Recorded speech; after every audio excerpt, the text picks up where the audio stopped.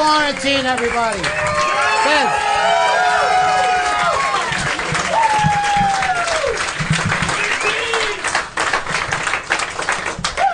Well, it's great to have you here, dude. I'm just trying to kill time. I don't know if I got some good stories, so. Which really is your career.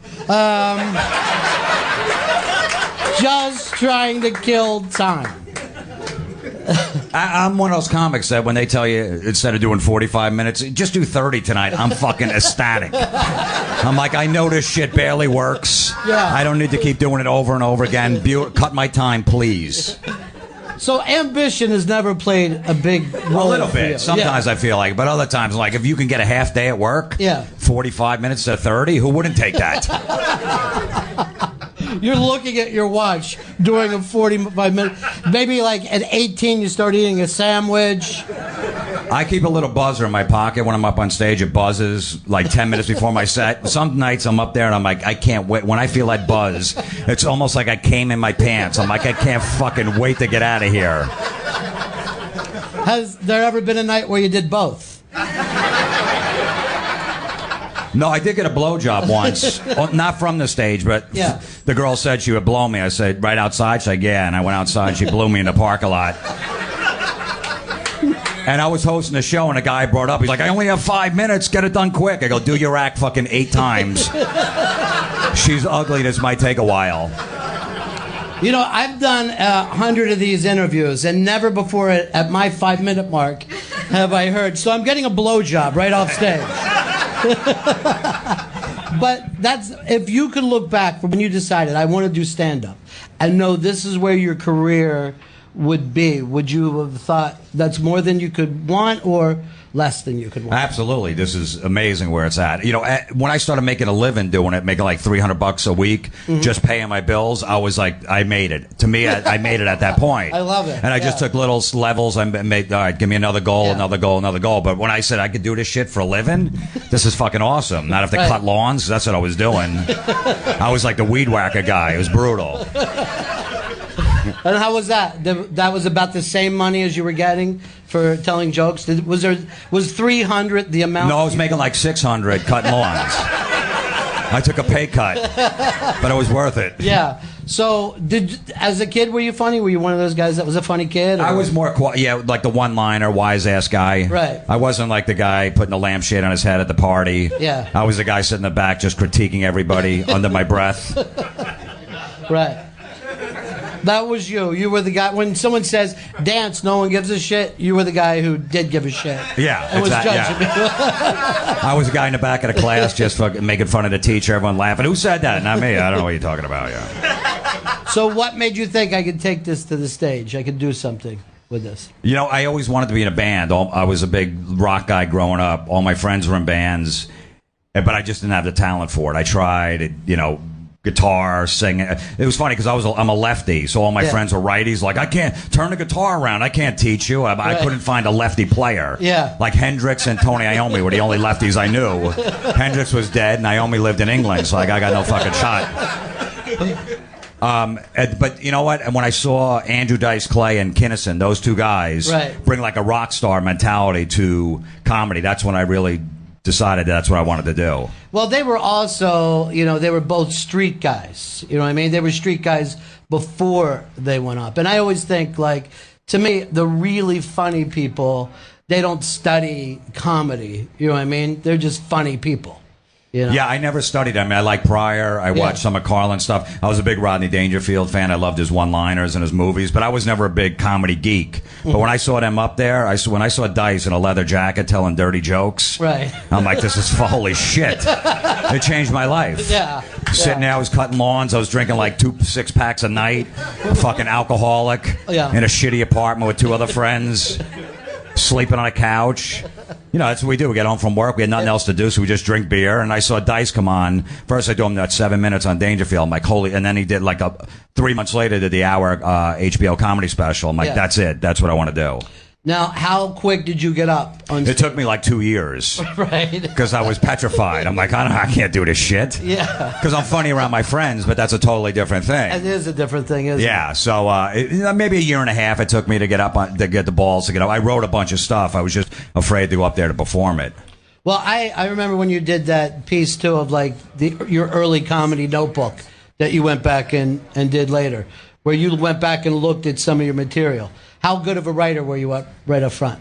I was horrendous. I found my comedy notebooks from like 1992 when I first started, when I moved about 2 years ago, and I saw the jokes in there. I was so embarrassed that they were in my house, I almost treated it like kiddie porn. Like, I got to get this out before the cops come.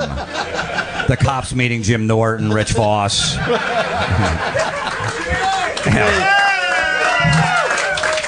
So, if there was anywhere that those guys could find those notebooks, your life would have been hell. It would have been hell. But right. I was doing those jokes on stage, a lot of them. Right. And I was bombing. Right. But for some reason, like a guy like Rich Voss was already established when I started. Another Bob Levy was another guy that was established.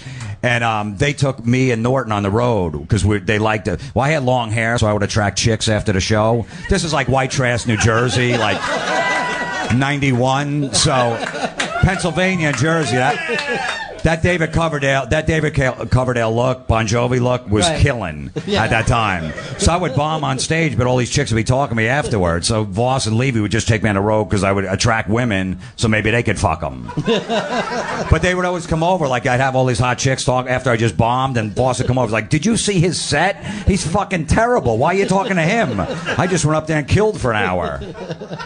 But it made me a better comic because it got me out there working. And also being with those guys that kind of set something like a bar for you as well, right? Yeah, I mean, you know, Bob Levy, as a nightclub comic, nobody can go on after that guy. That guy is so fucking funny. And just watching him every night up there, you know, you learn from it. Plus, it helped that he had a bad alcohol problem. Sure. Because his wife didn't want him drinking and driving, so me and Norton had cars. So she's like, all right, you're on every gig with him. So that fucking, we cut our teeth because of Levy's alcohol problem. We were working like 5 nights a week. We were only doing comedy like a year because Levy had all these connections. I got to bring these guys. They suck, but they're going to drive me here. So, you know, really for you, you saw dice, you had a license, and you made show business. I had a license. That was it. I lived like close enough to Levy to pick him up, and that was it. If Levy was just doing a little better and he could have a limo, you'd have no fucking I'd have no, absolutely. And Voss was sober, so he didn't need a ride. Right. Yeah. So that was the early days, and you're just slugging them out at these places, right? The worst places. Yeah. Strip clubs. Levy, I remember we did this gig. It was connected to a strip club down in Philly, and there was 2 shows. So in between the shows, all the comics would hang out in the strip club, of course. Yeah. We'd want to get paid after that show, so we took all our money, went right to the strip club, and Levy whipped his dick out in the strip club. And the bouncers came over to the comedy side, and they canceled the second show and sent us home. That's when I knew I better go out on my own. This is, you know, I can't be associated with this. I loved that he did that, and it was hilarious. But so really, you needed a license and then a jock strap for Levy. Yeah. And there's a career. So, but just madness working those early gigs. Horrendous. Yeah. What's the worst gig ever? What's the worst room you've ever walked into? I remember there was a gig in South Jersey. It was in a bar, and me and Vinny Brand go down there. A friend of mine, they book us in this bar. It's like a Tuesday night. We walk in, it's all bikers. So like, oh shit, this is going to be brutal. And then we're looking around. There's no stage anywhere. So we just go up to the bartender. He goes, all right, start the show in 10 minutes. I'm like, where's the stage? He goes, it's right there. And it was the pool table. And there was bikers playing pool. So I'm like, I'm not going to stand on the pool table and tell jokes. They're playing right now. He goes, no, they'll stop. In 10 minutes, it's their last game. They'll stop. And then I'm like, yeah, but I'm not going to stand on a pool table. I go, don't worry, we got it covered. And as soon as they were done with the game, 2 bikers came out with a big piece of plywood, put it on top of the pool table, and we stood on top of the pool table. Right. One of the bikers had to lift me up to get me on the stage. And I told dick jokes for a half hour. Everything about this setup sounds like it was going to be a rape. You know what I mean? It could have easily been. There was nothing in the area. No one would know nothing. It wasn't advertised, a gig. Nobody even knew there was comedy there. And then Norton would have taken it next week. You know, I do that. That is with complete love. That joke. Of course. First of all, I got Norton his first paid gig. I'm emceeing at this like rock club on Monday nights. I bring Norton in. He's a new comic. He said, I want to go up. Okay. He does these awful jokes about like raping his grandmother in church. And there was like a local booker there. He's like, that fucking kid, who is that kid? Don't put him on your stage anymore. That's horrible what he said. And of course I took a liking to right away. I'm like, this guy's a creep and a weirdo. And just that he could think of something so sick, I want to be friends with him. Yeah. And then like a month later, the same booker goes, I need someone to bring for you to open at this Holiday Inn or whatever in Jersey. I go, I got some guy. I didn't want to say his name because I knew he hated him. I bring Norton with me. He sees him. He's like, come over here. He brings him in the room because that fucking kid's a Nazi. He's not going on this stage. I didn't think he'd recognize it, but he did, of course. And I go, no, he changed his jokes. He's all right. He doesn't do that grandmother fucking in the church anymore. And I just told Norton, I go, dude, cut that joke out. He's like, all right, man. And he did. And then he only had 2 minutes.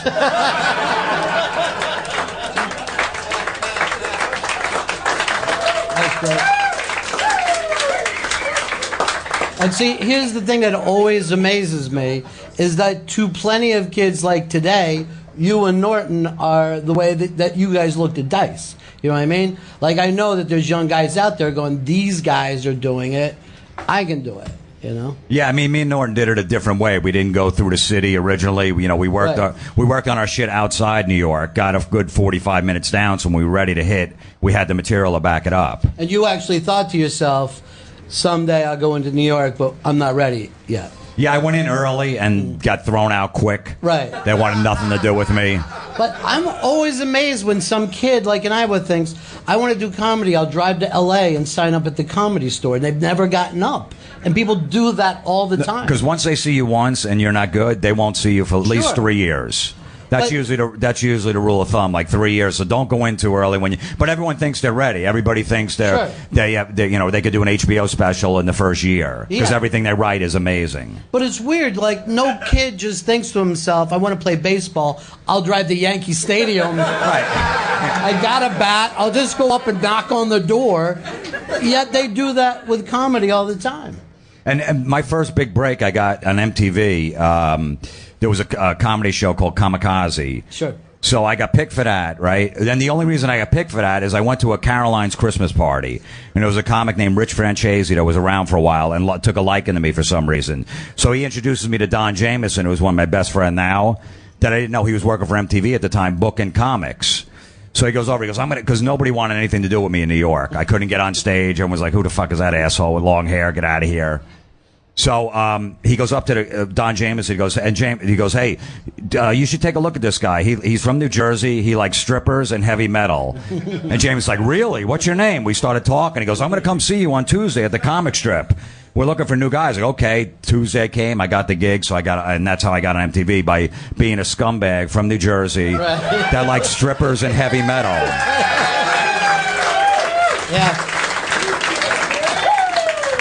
Yeah. It's another beautiful New Jersey success story. It is. Who would have known all those times, spending time in a strip club would have paid off. We had something we could talk about. We went to the same strip clubs. We bonded that night. Well, after you agreed finally to do this with me, I went back and listened to a lot of your prank calls, and some of the shit with you and Jameson. Even now, this many years later, it's so stupid and so fucking funny. I listened 7 times to I'm going to put my brother on. And I cannot, to this day, I cannot understand why that's fucking funny. And then as soon as it was done, I would put it back on again. I don't know exactly. I just said, let's just do something silly. I remember doing that call. I remember me and James was like, what's an idea? What do you want to do? And I'm like, you know what? Well, as soon as this woman asks for information or whatever, I'll just hand you, hold on, let me put my brother on the phone. And then you pass it back to me at some point. And we only have one phone, so I don't even know what's going on at the other end. We're recording on a cassette with a friggin' It was so, yeah, and the first time, this is the only time we ever broke character because we were looking at each other and we started laughing halfway through, and then we started yelling at each other like a husband and wife. Don't fuck, you just fucking broke character. No, you did. Why'd you smirk? So the next time I go, if someone calls back, let's do it back to back. So we're actually back to back, so we didn't look at each other, handing the phone over each other's shoulders as we're doing that, and I could feel Jameson shaking his back like this because it was so silly. So were you guys living together then? No, we weren't, no. No, he would just come over. I'm like, hey, you doing anything? All right, let's just sit here and wait for the phone to ring. We had nothing going on. We had no girlfriends, no family, no life, nothing. Right. And it's hard to believe that's a fucking career move, you know? I mean, it really is funny as shit. No, that actually made... I remember doing the first time I did that special ed character. I remember because I was living with Jim Norton at the time, and he would come in at like 8 in the morning because he was out with prostitutes all night. Which there was one rule in the house: don't bring any hookers in the apartment. Well, you were strict. Yeah, I didn't want to cock block them, but I'm like, look, I don't know. They might steal my Metallica records. There's some rare ones I have. Safety first. So what Norton used to do, we used to pull up in the driveway and then put one of those friggin' white sun visor shields in the windshield and get blown in the car because he knew like if you were on private property you couldn't get arrested by a cop with a prostitute in the car. He looked that up. And it was the goofy one, like with the big sunglasses. It was one of those shitty ones. I hear him back up like 3 in the morning. I look out there. He'd be fumbling and putting it up. Oh, my God, he's getting blown again. That's unbelievable. So you guys were living together. We were living together, but so I remember one of the calls called, and I said, let me just act like a retard. Right. And see if they'll stay on the phone. So I just went, yay, I liked it, yay. I know you're not supposed to say retard anymore. I hope I don't get fired. I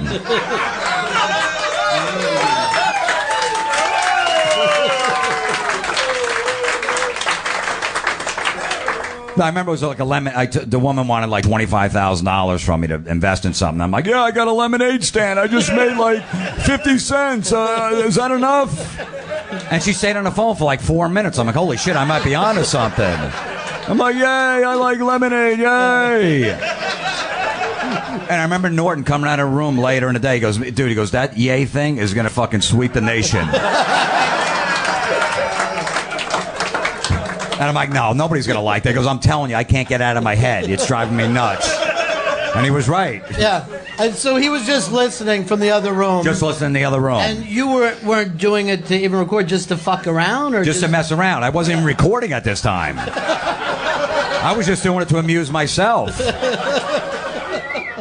And then Jameson was the one who told me, he said, you should start recording this shit. It's pretty funny. Yeah. So then I started recording it.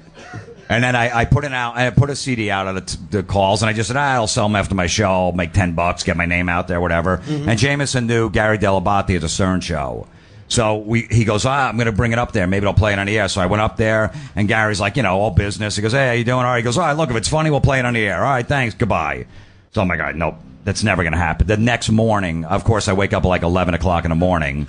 As a comic, I'm not up to see if he might play it on the radio. And my fucking phone is blown up, voicemails, everything. He's like, holy, he started playing. He played like 4 tracks off it. He's going, who the fuck is this guy? This shit is amazing.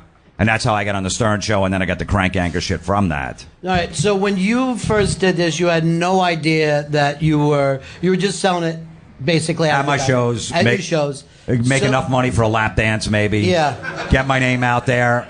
Now, did the people who were on the album know that they're on an album? Of course not. Okay. Why would I tell them? No, technically, when a telemarketer calls, if it's an incoming call, as long as you beep out their name and company, you're pretty much safe because they're calling you. So I made sure I did that. Right. I was professional about it. Very responsible. I tried doing it in the beginning, and they were like, I don't care. Put me on. I'm quitting. This fucking job sucks anyway. I'll be out of here in a week. They didn't give a shit, so. Yeah, that's true. That actually is true. They don't care that much. But some of those calls, they're so desperate to just try to get to that sale that no matter what the hell is going on, if you keep saying no, stay on the line, they're like, okay. If you don't curse or tell me you don't want the product, they can't hang up because they got a supervisor listen in. Right. So I knew that going in. So I'm like, no problem. I don't need to curse. And I'm just going to play like I'm a fucking idiot. Like, what is wrong with this guy? But he didn't tell me to fuck off, don't ever call again, so I might have a live one on the line. That was and it worked like a charm. And my whole thing was, I'm just trying to get the information. I didn't know I'm not supposed to drown my grandfather in a tub. He won't shut up, so what am I supposed to do? Yeah. So, at no point did anyone think I'm going to call the police, or it was just between... Oh, yeah, there was a lot of cops called, yeah. There was cops came to my house a couple times. One, I said I killed this old woman, and I hit her with my car, and she's in the hospital. I'm going to go smother with a pillow. Why don't you call back in an hour? And 2 detectives showed up at my door. Yeah. Going, and they come upstairs and they start looking in rooms. I'm like, what are you doing? Like, there could be a dead woman in there. We don't know. And I'm like, I'm a comic. I was just doing these prank calls. And they're like, look, just do it, but just stop with this. He's like, why? I'm like, I don't know, it's just fun. I go, all right, sorry, I went over the line. I go, you guys will never hear from me again. Don't worry about it. 2 weeks later. And I don't know what I was thinking. Yeah. I told my girlfriend at the time, I go, just pretend like you're screaming in the background. She's like, why? What are you going to do? I go, no, I didn't want to tell her because I knew she was going to say no. And I had my buddy Chuck there, right? So the woman calls, you're screaming, he's yelling. She's like, what's going on? Is everything okay? I go, yeah, my friend's just giving my girlfriend a home abortion. It'll be okay. I had a vacuum going on in the background.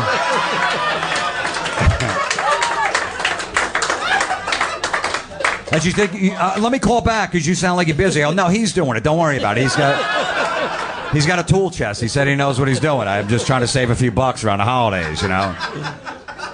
And she actually stays on the phone as this horrific thing is going on in the background. Finally, she hangs up, but then I forget, and I leave the house. My girlfriend's like, you're a fucking asshole. You're going to hell. Why would you do that? We won't go to get coffee or whatever, me and my buddy Chuck. An hour later, I come back. My door is busted down. And all my neighbors are out front. I go, what happened? I go, the cops are here. They were looking for it. I go, for what? He goes, there was a 911 call. And I'm like, holy shit. The woman had my address in front of me once again. Right. I'm an idiot. I didn't even realize that they could trace it. So she thought there was abortion going on. Calls the local cops in my town. They come to the door and no one's there. So they kicked in the door and fucking knocked it down to look upstairs, make sure nobody was bleeding. So I go to the police station like an idiot. I go, let me just tell them it was just a joke. I walk in. It was the same 2 cops. From 2 weeks ago. They go, what the fuck is wrong with you? And I'm like, I don't know. He goes, you don't give your girlfriend a home abortion. You don't think there's a problem with that? I'm like, I guess. I don't know. And then I'm just trying to be funny. I go, look. He's like, well, that woman left work. She was so upset. I go, look, I gave her a half a day of work. Look at the bright side. But I was actually facing 6 months in jail because of that call. Right. Yeah, I got a disorderly conduct ticket, like the worst kind. I guess, I don't know, there's different colors or some shit. Yeah. I had to get a lawyer and go to court in a packed courthouse, and the judge is reading the call. Like, you did a call where you pretended you're giving your girlfriend a home abortion with a vacuum going on in the background and her screaming, and you think that's funny? I'm biting my lip, the bottom of my lip, like, I don't know what I was thinking. You're on Comedy Central? Is that what Comedy Central think is funny? The whole courtroom's fucking groaning at me like, what a piece of shit, like I just killed somebody. I got like a $500 fine, 6 months of community service, and then walked out as everybody was hissing at me. Right. And then when I got to as soon as I got out the door, I'm like, that was fucking hilarious. Yeah. It would have... I think maybe a better payoff is if you had to do the 6 months and then fucking explain to everybody else. Yeah. You're in there with rapists, murderers, one prank caller in the middle of everybody. It's so yeah, you're right. Crazy, man. That's so when Stern first plays it is the first time really people get to hear the shit that you've been doing for a while, right? Yeah. And how did that change everything that was going on with you? Well, that was right at the point where Jack and the Joke Man left the show. Mm-hmm. So they were starting to have unknown comics come in and sit in. There was guys like Doug Stanhope, Fitzsimmons, Artie Lang, me, Carolla, Kimmel. And I started sitting in and whatever. And next thing I know, I went from like doing shitty firehouses in Jersey to like doing improvs. Because he would just play. Well, no. I went to Pittsburgh this time. But just from him plugging the gigs. But what happened was like 6 months in, Kimmel and Carolla were doing a man show at the time, and they were starting up Crank Yankers, and they were looking for guys that did prank calls, and they heard my shit on the Stern show, got in touch with my manager, go, look, we want that guy on our show. They had no idea who I was. So this is... I was like the only unknown to get on that show because they had some major stars on there. Tracy Morgan, Sarah Silverman, Attell, Dennis Leary, Chappelle, you know, so everybody was pretty much established at that point. But you were really on because they just loved some of these calls that they heard. They loved the characters, yeah. And they loved the characters I was doing, the special ed, especially. I go, we're going to make a puppet out of this guy. I go, people are going to fucking hate this. I'm doing a retarded guy. How are they going to like it? They go, no, they're going to love it. I'm like, all right, whatever. You guys take the heat. And that was one of those things that happens where, you know, that show runs on TV, and a day or two later, all the kids in the country are doing that voice and getting in trouble in school for it. Yeah. Yeah. Because they're, and everyone's like, that's not funny. They're like, literally, we're yelling at kids what you're doing. You're saying something a professional comedian says, and that is not funny. You must stop that. I remember my manager at the time was managing Greg Giraldo too, and he's like, I don't know. He goes, 2-year-olds laugh at your humor. Why should I manage you? Greg's got a great career. He's doing Tonight Show every 3 weeks. He's a smart comic, and my 2-year-old is laughing at your comedy. It really did hit, you know, kids. It's odd. Yeah. I mean, a lot of your fans could have never come and see you. Absolutely. Because they were in bed already by the time the show started. Absolutely. And I'll tell you, well, when it hit, what happened was there was one publicity photo I took with the puppet when they had the premiere. Standing next to the puppet. So now all of a sudden it's on the internet, so the Improv grabs that shot and puts it in front of their club and advertises on their website that I'm coming with a puppet. So there's lines of fucking kids with their parents outside these improvs thinking I'm going to do a puppet show. And I'm up there, and everyone's yelling and shit, like, all right, maybe a couple minutes they'll bring out the puppet. And I'm trying to, you know, it was almost like the Chappelle show with them yelling, Rick James, bitch. They're like, yay, I got man. I'm like, all right, I get it. And then finally people are like, where's the puppet? I go, there's no fucking puppet. I remember a guy like 60 years old in the front. He's like, where's the puppet? I go, dude, you're a fucking 60-year-old man. You really need a puppet up here? I go, close your eyes and I'll do the voice. But a lot of people were walking out of my shows because they really thought I'm up there making fun of the homeless, basically, like an opening bit. And people are like, oh, my God, I thought this was a puppet show. We want our money back. Right. So I probably lost like 30% of the crowd. But the 70% that came, like, oh, man, this is funny. So they dug it. But I definitely took a hit. And the improvs were freaking out. I go, it's your fucking fault. Put a different picture up there. I'm not doing a puppet show. I respect Otto and George, the late great Otto and George. You know, a great friend of mine, but I was never into the puppet stuff. But Otto was just on another level where it didn't matter. He had that guy up, George up there, was fucking hilarious. Yeah. So, but Eminem was the one who really put the show on the map. Eminem became a big fan of Crank Yankers. The first season nobody watched; it almost got canceled. And Eminem started watching the show, and then went on the MTV Movie Awards, and when he got his award, he did special ed the whole time. He's like, yay, oh, yay, you go, ladies, like doing like a obscure call, and the next day nobody knew what it was, like an Entertainment Tonight, like what was Eminem doing up there? Was he like doing like something to his friend back in Detroit or something like that? And then we found out he was a fan. He called, his manager called like 2 days later. He goes, Eminem wants to be on that show. It's his favorite show, and he wants that guy that does special ed in Detroit in his studio in 2 days to do calls with him. Because that was the only show him and his daughter watched. And his daughter was the one going, I want him, Dad, why don't you be on that show? So he's like, all right, I got to be on that show. So next thing I know, I'm in Detroit doing calls with fucking Eminem. It was unbelievable. Which I almost didn't make it because I used to carry stink bombs on me on the road. You know those glass tubes you step on and they smell like rotten eggs? So we used to do, like me and Norton and guys on the road, we used to go to like the local dance club and drop them in the middle of the dance floor and just clear the dance floor.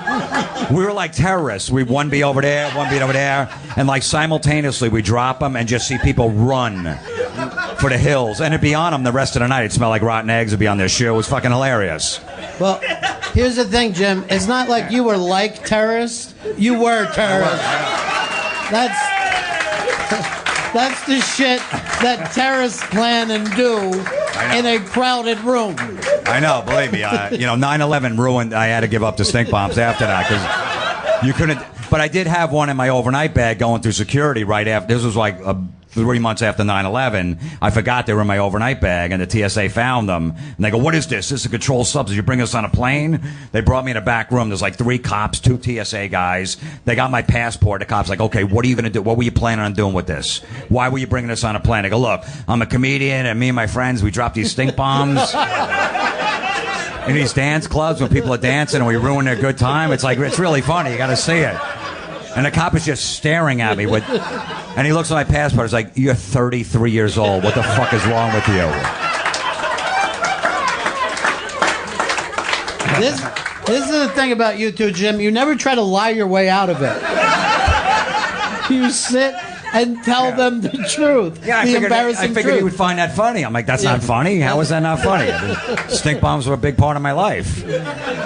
But then he's like, "Well, you're not flying today." Like, they were freaking out. I go, "Look, I'm a comedian. I work on the show." Then I have to throw it out. I have to throw whatever. Like, I work on a show called Crank Yankers, and the cop's like, "You work on Crank Yankers? What do you do?" I go, "I'm one of the characters." He goes, "Who?" I go, "Special ed." He's like, "You're a special ed?" I'm like, "Yeah." He's like, "Do it for me." I go, "Yay!" He's like, "Get on the plane. Fucking go. Escorted me right to the front of the line. That was great.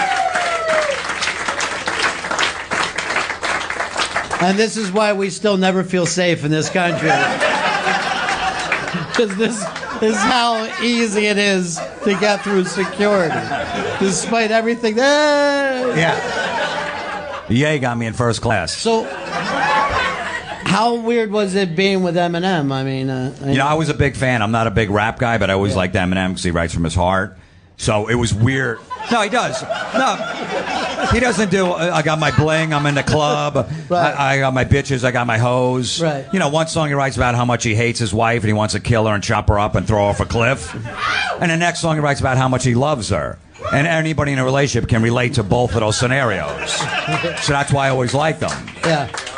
But I remember walking in a room and I see him like in the studio part. I'm already in there, and I see him like, all right, he's just a person. Just relax. He's just. All right, and he walks in, he's like, the first thing he just looks at me, he's like, "I can't believe I'm in the room with special ed." That was the first thing he said. I'm like, likewise. And then we talked for like an hour, and we just made prank calls for like 6 hours. Went to dinner afterwards and all this shit. And it was funny because he had my cell phone, so he used to prank me as special ed.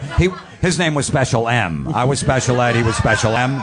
But he would prank me like 3 times a week. And I knew how he did the voice, and I knew it was him. But I didn't want to let it on because I wanted him to keep calling me. I'm like, "Who is this? That's fucking terrible. You're the worst." But I knew it was Eminem because I knew the way he did it. I'm like, "Fuck, he's calling my phone. This is awesome."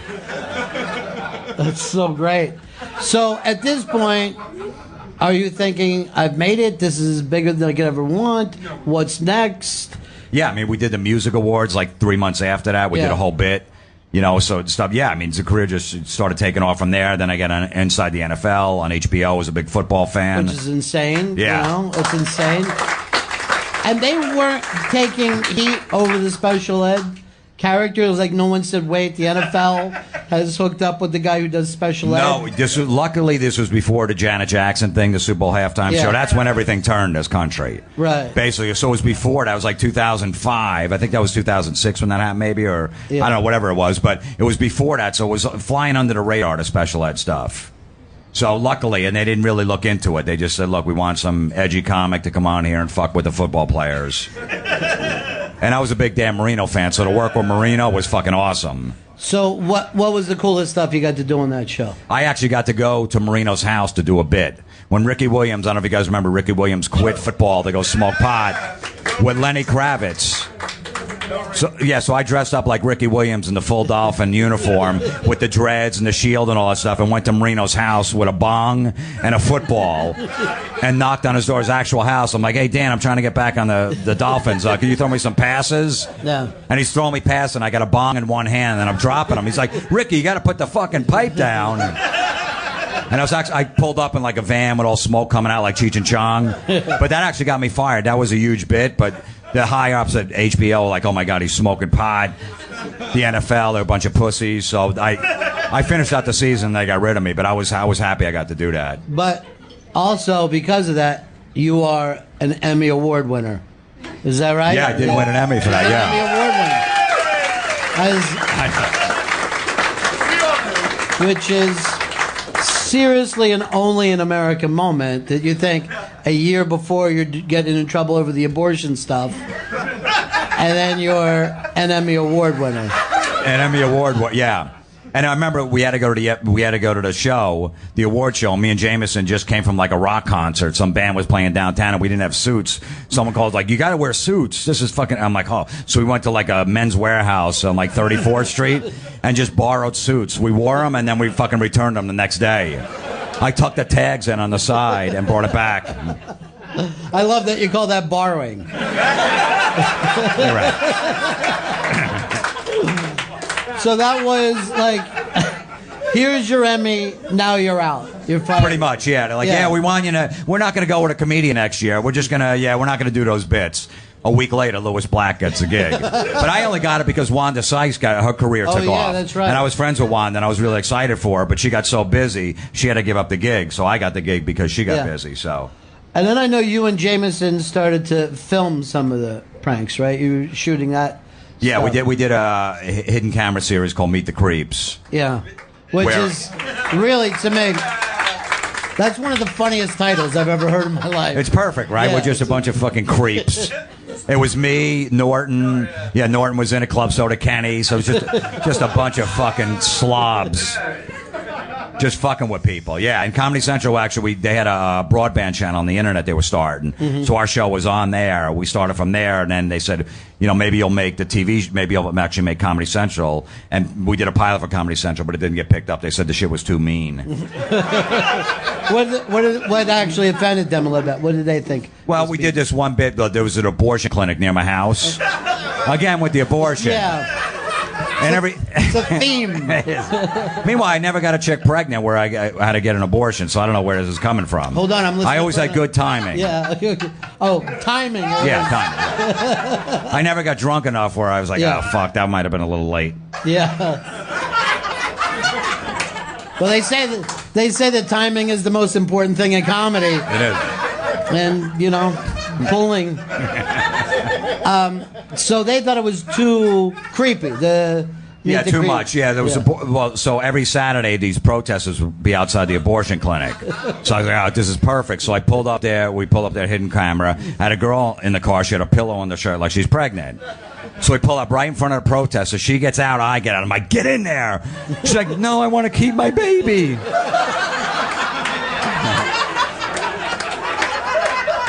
I'm like, get the fuck in there now.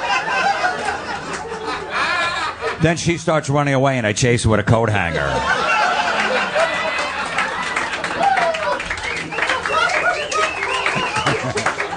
And for some goddamn reason, the suits at Comedy Central failed to see how marketable that idea was. They told us, go to the next level, go way out there. There's no line. I go, really? There's no line? No line. All right. But obviously there was. Yeah, there's a line. You know what would have been great would be to have a camera on those executives when they watch that shit the first time. Yeah, they're like, what are we doing with this? We just, How do we get out of this? Yeah. And then, here's what I think is so great about your career. Number one, you didn't seem like you pushed it or had this plan, and you keep going from one gig to the next, and but then you end up, after all this, doing something that you really love, being involved in heavy metal, which is just crazy and unexplainable. My whole childhood was basically making prank calls because I was always grounded. So I had nothing else to do, so I just pick up the phone and fuck with people. Yeah. I remember one of the first ones I did, me and my buddy Tony, I don't know, he was upstairs and I was downstairs, and we're just calling, and as soon as a woman would answer, like, how big are your tits? That's what we came up with. I don't know, we thought that was funny. Yeah. So I'm downstairs and I'm doing the dial, and he's upstairs, so I see Mom's work number, and we were at his house. So I call the work number, and his mom was a secretary. So she picks up, she's like, hello? He's like, how big are your tits? She's like, Tony? Is this Tony? He fucking hung the phone up, chased me down a block. But I remember I was like, I did that my whole childhood, and I listened to heavy metal because my older brothers were into it. So me and Jameson are doing comedy. We're driving back from these road gigs, and we hear Eddie Trunk on the radio every Friday night doing a heavy metal show right here in New York. And we're like, man, we never met him before. We didn't know who he was. Like, man, this guy likes the same shit we do.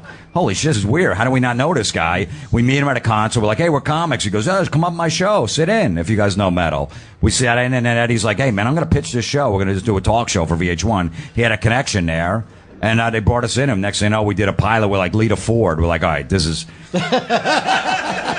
You know, I'm like, Lita was out of the business for like 17 years. Yeah. She was living on an island. She married like a billionaire, raising 2 kids, and her first comeback was our show. And like, we did 1 episode, and people loved it. And they were like, all right, we're doing it. Now that was 6 years ago, 130 episodes, and we're still going strong. Unbelievable, man. And see, that's the weird thing about show business. Here's one show that you're pushing, you're pimping, you're trying to make it work, and the next show you just kind of fall into, and that's the one that sticks, you know? You never know. Even the Crank Yankers thing. Even when they told me that my manager calls to go, hey, they want you on the show Crank Yankers. What you're going to do is you're going to make prank phone calls, and they're going to recreate them with puppets. I'm like, that's the fucking worst thing I've ever heard. I'm like, nobody's going to like that. Yeah. He's like, yeah, well, Kimmel and Carolla are guaranteed 6 episodes. So the only thing I'm thinking is Norton, Voss, the late, great Patrice O'Neill, Keith Robinson.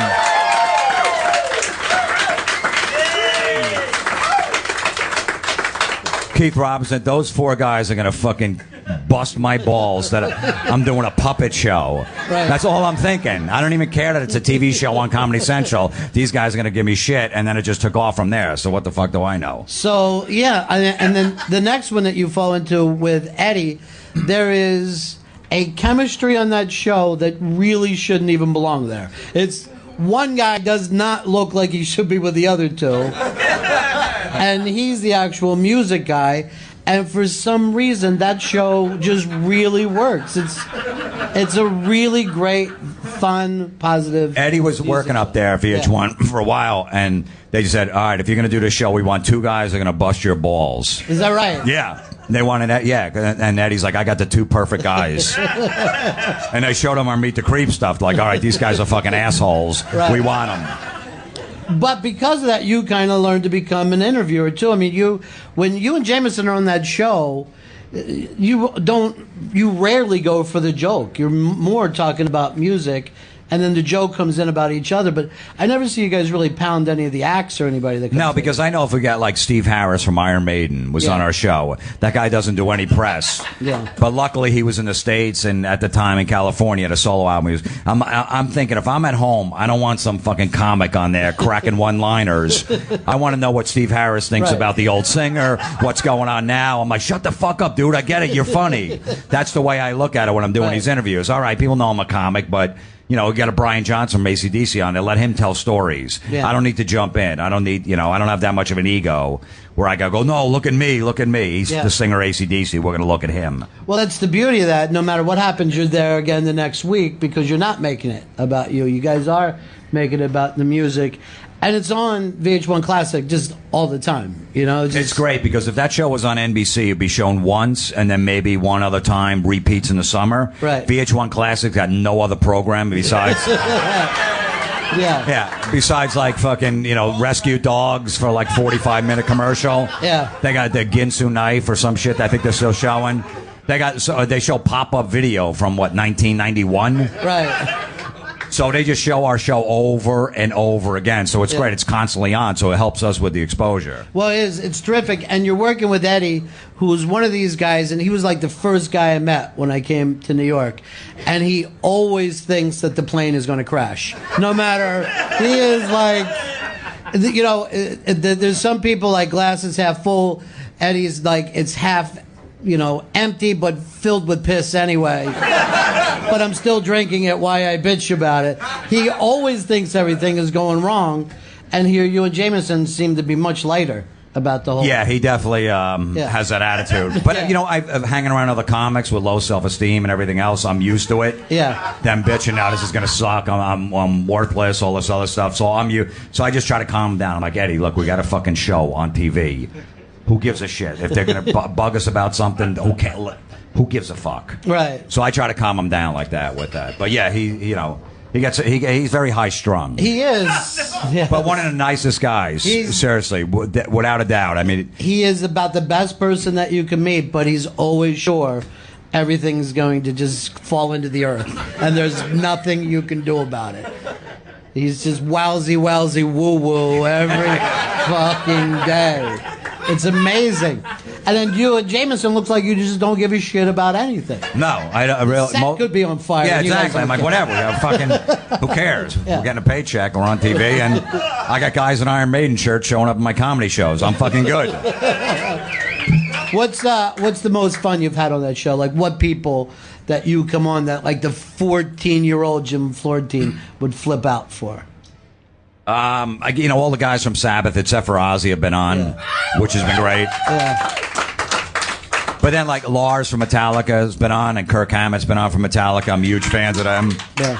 I knew those guys. I grew up in Old Bridge, New Jersey, and the guy that discovered them basically was in Old Bridge, had a record label, and as a little kid, before their first album came out, I used to drive them around Metallica because they were staying there. Because they didn't have a car, and they were staying at the record company's guy's house. Like, look, these guys are alcoholics. They haven't showered in 3 weeks. Can you just take them to the movies? So I'm fucking driving around with Metallica. I didn't, they didn't even have an album out yet. Yeah. So but they didn't remember that, of course. Like, I don't know, fuck it. I brought it up. They're like, what? Yeah.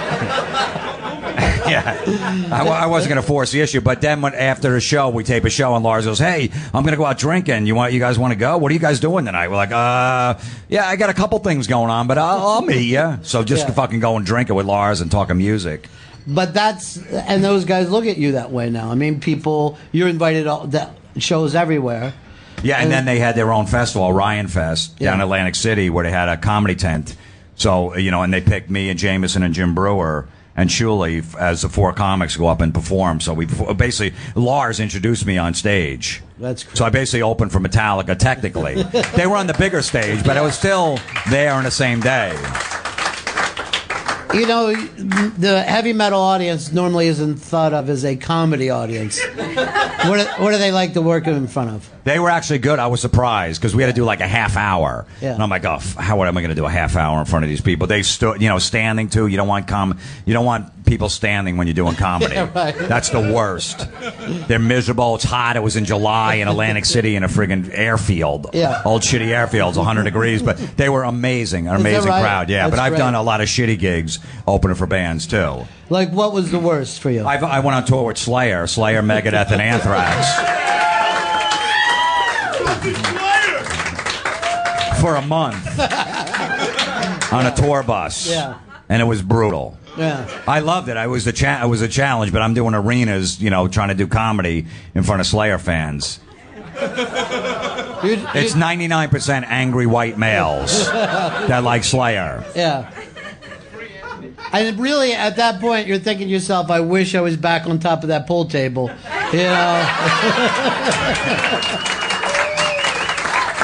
Because that is the thing about stand-up, is a bad gig still hurts no matter how much experience that you have. Absolutely, yeah, because they didn't know I was coming out. Most of the people knew me in the crowd, but they didn't give a shit. The thing was, I had to do 3 5-minute sets. So the first set, the venue's half full, so I can get away with it. Second one, questionable. By the third one, they're like, all right, dude. I'm like, hey, because they're all chanting, Slayer, Slayer, thinking they're going to come out. Right. Check 1 2, check 1 2, guitar. All right, dude. And what happened was, the third set, I couldn't be on the main stage because Slayer had this big stage show where the curtain was covering the whole stage. So I had to go back to the soundboard in the middle of the venue and do my set from there. So now you picture like there's 14,000 Slayer fans. They're facing the stage. They think they're coming on chanting Slayer. All of a sudden the spotlight hits me. Hey, how you guys doing? I'm over here now. And they're like, fuck you, dude. Enough. All right, we get it. You're a comic. Relax. That is so fucking brutal. And the first night I'm in San Antonio, there's beers getting thrown at me. I see these missiles coming at me. I'm dodging them as I'm trying to tell dick jokes. But they're splashing on a soundboard and shit like that, and they're like, what the fuck? You just going to short out the board. The next night, they put, like 5 minutes before, they put a tarp down. Like a tsunami was humming. All the family members, get away, he's going on stage. They just left me hanging by myself. You motherfuckers. It's show business. It's so exciting. It's so exciting. And you're also doing acting now. I saw you in Californication this year. What else have you been on? Amy Schumer show. Amy Schumer. Inside Amy Schumer. That show is truly so funny, so well written, so performed that I don't even think people have caught up. Like they're like, "Oh, Amy's funny," but the truth is that whole damn show is so well done, man. It's really strong. Yeah. She's been really helped my career a lot by having me on the show. She put me on a sketch the first season. And from that, I got the Californication gig. Is that right? Yeah, because they want to see that you did something besides like a little fucking shitty independent film that your friend did. Oh, I got this clip. I did my college guy. He knows what. Yeah, and I did Beer League, but it wasn't a good clip. I was in Artie Lang's Beer. I was the catcher, but I had my mask on, so you just hear my voice. So that wasn't a good clip to show. But the Amy Schumer show got me to Californication. It also got me on Girls, too, because Judd Apatow knew me from Amy's show, so I got a part on that this season, too. So she's been amazing for my career, and she's great. She's great to comics. Too, you know what I mean? She really takes care of them. She respects the older comics, the guys that have been around for a while. She's not this new and upcoming, comic that go, oh, fuck those old guys. I'm the new person. So well, when you just look at your work in abortion jokes alone, the legacy stands, Jim. Of course she's going to respect. Yeah, maybe that's what it is. Yeah, me, Norton, and Bobby Kelly. She's like, I got scumbag friends. I like that. Yeah. But that is, it's really well done. The show is really, really well done, really well written, well performed. It's terrific. Then Californication, they brought you in the kind of glare at the Star for a half an hour, which was great. Because you look like, this is the thing about you, you look like you're going to beat someone up all the time. But you're not kind of a fighter. You're not. That's not your. I've been in a fight since sophomore year in high school. Yeah. But yeah, I do. Yeah, I walk around. It's better to walk around like that because then people are like, I don't know what the fuck's wrong. What's wrong with him? My wife says the same thing. Not that I'm going to beat her up, but she's like, why are you so angry? I'm like, because you're here. That was a joke. Yeah. Now you're very happily married. Yeah. Yeah. But I've heard you talk about this before. You would always be attracted to girls that were somewhat troubled, Yeah. that was your thing, or that was my thing. Yeah. What was? Where did that come from? I think I got that from my mom. My mom was real religious. Raised 7 kids, but always take people in like off the street. They'd be living in a house. Like, I feel bad for them. Right. You know what I mean? Any relatives? Oh, just move in here. And like there was like 20 people in our house at some points. Yeah. It's like, no, you got to take care of people. There's something wrong with them. So I think I got that from my mom growing up, that I felt bad for these troubled women. So I always wound up dating them. And that's why I'm friends with a guy like a Jim Norton and a Rich Voss. Troubled men. I got attracted to that. As soon as I heard Jim Norton say I'm fucking my grandmother in church, I'm like, I want to be best friends with this guy. Yeah. There's something wrong with him. When you get sober at 18, you got fucking problems. He